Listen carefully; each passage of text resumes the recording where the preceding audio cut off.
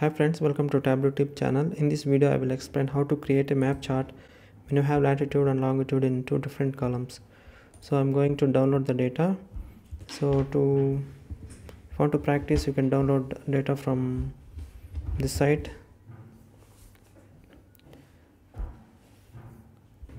So in this data we have city field, latitude, longitude, and then sales. Let me load this data into Tableau.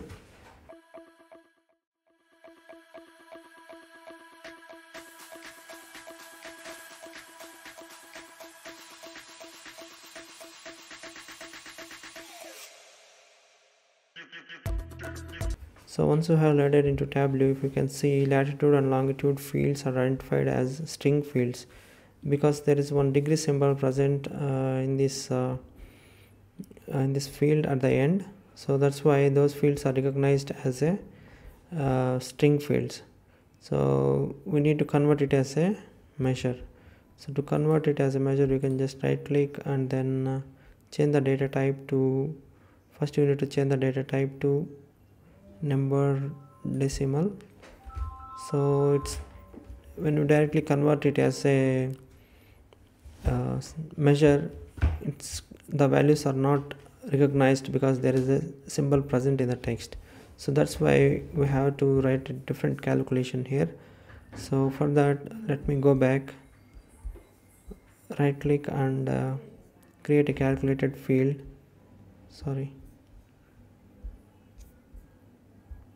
Right click, create calculated field. So I'm going to name this calculation as latitude LAT. Now we'll use split function to remove the symbol.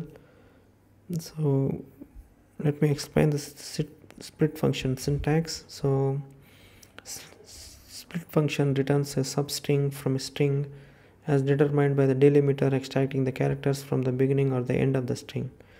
So based on the delimiter that you provide here, so it will split that, it will return the substring of the data. Okay, for example, we want to split based on this degree symbol, so I'm going to copy that symbol using aliases. So just click here and then copy. So we are saying this symbol as the delimiter. You need to, since it is a text, you need to keep in a single quotes. And then we want the first part of the calculation, so that's why I'm keeping 1 and then close. Click OK. Let me drag this calculation and see the output.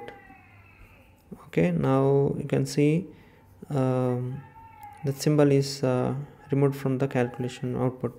Okay, similarly do the same thing for longitude.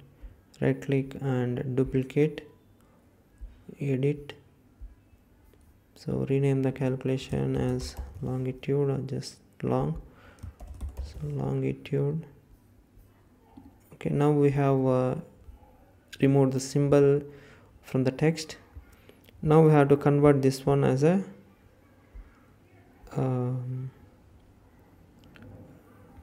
number decimal. Okay, for that you can use float function.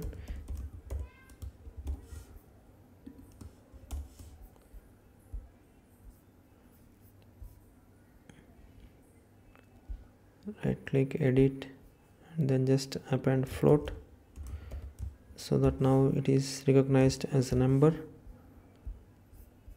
Now right click and then assign the geographical role latitude. Similarly for longitude also right click, go to geographical role, select longitude. Okay, now that we have latitude and longitude, you have to drag latitude to the rows and longitude to the columns. Okay, now the latitude and longitude marks are displayed on the map by default without selecting the map. So those are by default, since it is latitude, longitude, geographical role, the map chart is readily present here. So make sure you keep latitude in the row shelf and longitude in the column shelf. If you try to switch, you will not see the map. Okay, you'll see just a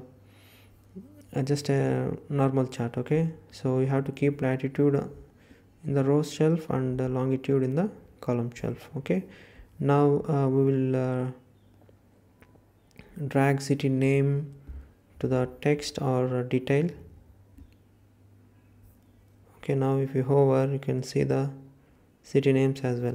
On the tooltip, we will remove latitude and longitude, just keep city. So you can read the city name now. Okay, now we will apply measure based on the size of the sale value. We will show the bubble size. Okay, for that, drag sales to the size.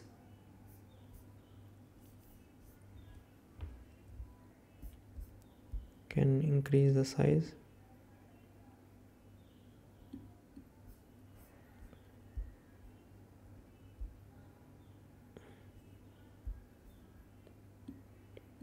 So I have changed the mark type to circle so that the bubble size is based on the value.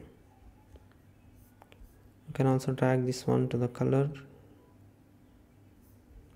So like this, we can easily identify from which city the sales is higher and somewhere the sales are less. Okay, I hope this tutorial is helpful to you. If you like this video, please hit the like button and do subscribe to my channel. Thank you for watching.